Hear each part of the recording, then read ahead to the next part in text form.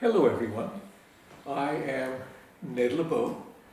I am Professor of International Political Theory at King's College London in the War Studies Department. I am also Bi-Fellow of Pembroke College, University of Cambridge, and the James O. Friedman Presidential Professor Emeritus of Government at Dartmouth College in the United States. I'm very happy to be able to share with you my reflections on international relations theory. I will be doing this in the course of 20 to 30 videos, each on average 18 to 20 minutes. Each of them addressing initially a core question of epistemology. By epistemology, I refer to knowledge. What kind of knowledge do we seek? How do we go about finding it? And how do we know or claim that we have it? You will see that different perspectives and theories in international relations, and indeed in other subjects as well, make quite differing sorts of claims. They seek different kinds of knowledge. They seek them sometimes in similar ways, but very often in quite different ways.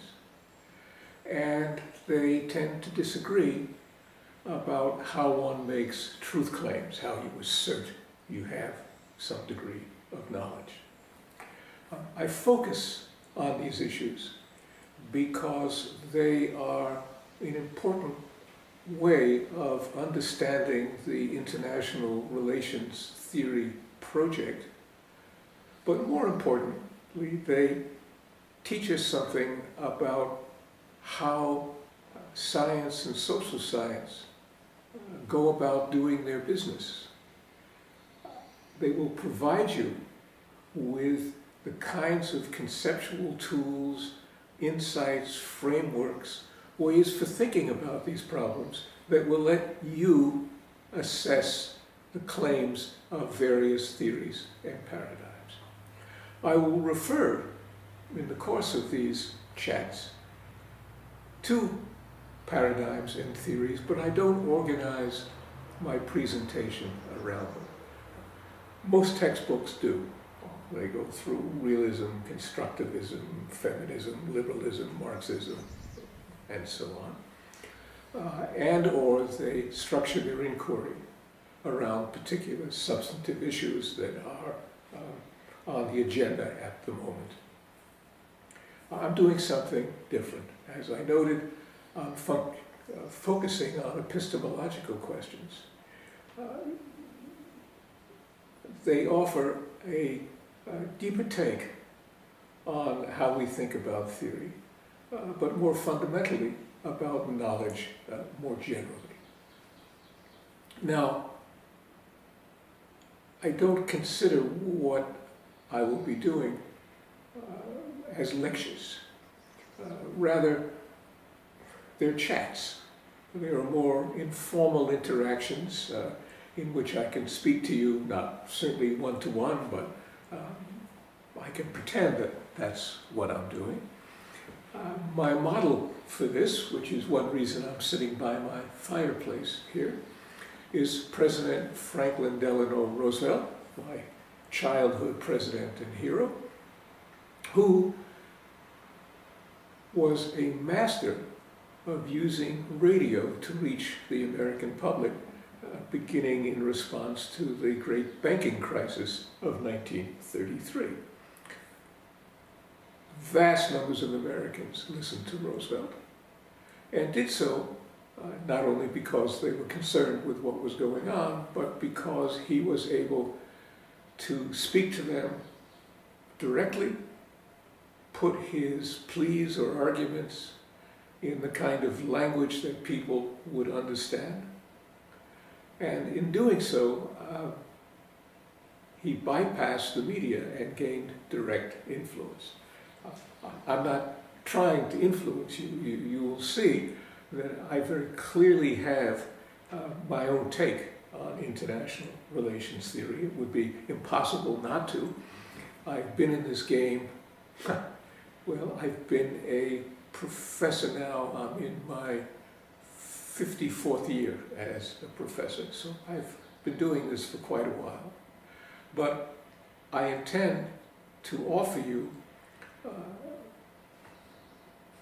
a conversation about the major perspectives in theory, to offer, as far as I can, an unbiased presentation of their positions and to critique them.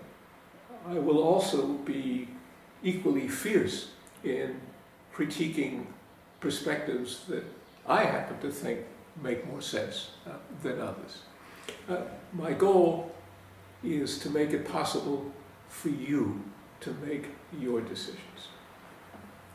The two principal perspectives that will organize this set of talks, and really that run through them in international relations theory, are what we call positivism and interpretivism. Positivism developed in the 19th century and then by the Vienna Circle in the first part of the 20th century, treats social science as a science and believes, more or less, that the kinds of methods used to acquire knowledge in a field like physics can apply to the study of the social world. The second perspective, called interpretivism, also goes back to the 19th century, and I suppose receives its fullest interpretation in the early 20th century by the great German sociologist Max Weber. Interpretivism argues that the social world is very different than the physical world, that the kind of knowledge we seek is different, that we acquire it differently and even use it for different purposes. I will elaborate these two different positions at some length in the opening talks, and then use them as the framework for my analysis of international relations theories.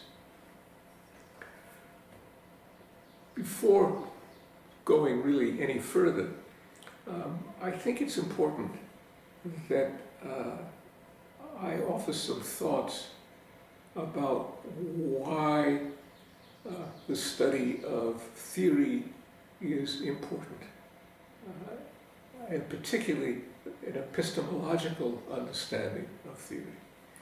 I noted a few minutes ago that I think it offers you the most important perspective to assess the project of international relations theory.